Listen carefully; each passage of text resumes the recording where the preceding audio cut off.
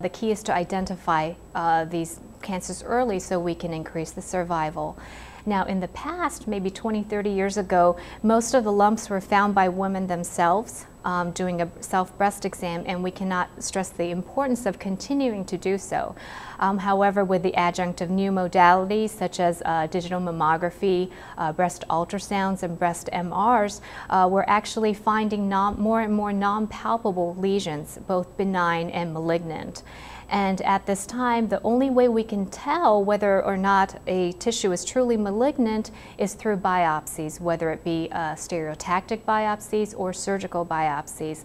So every day as clinicians, we are looking for another method, a less invasive method, to try to identify these tumors that are malignant.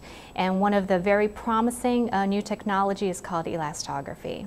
And how we use this in breast is that when you apply pressure to normal breast tissue, it becomes very compressible, and if you will, you can demonstrate, let's say this is a normal breast tissue, you can tell how pliable when you apply pressure with your hand, it actually conforms and changes shapes.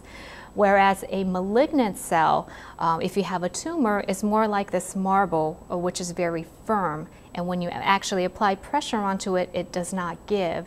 So these are two different properties of tissue stiffness that is seen in normal and malignant tissue. There are many studies out there that are studying elastography, and it looks very promising. And comparing to tissue biopsy, some of the studies show up to a 98% accuracy in determining malignancy in certain tumors. So although we're not completely there yet, I think further studies are still underway, and it looks like a very promising tool to help us become more and more, or less and less invasive.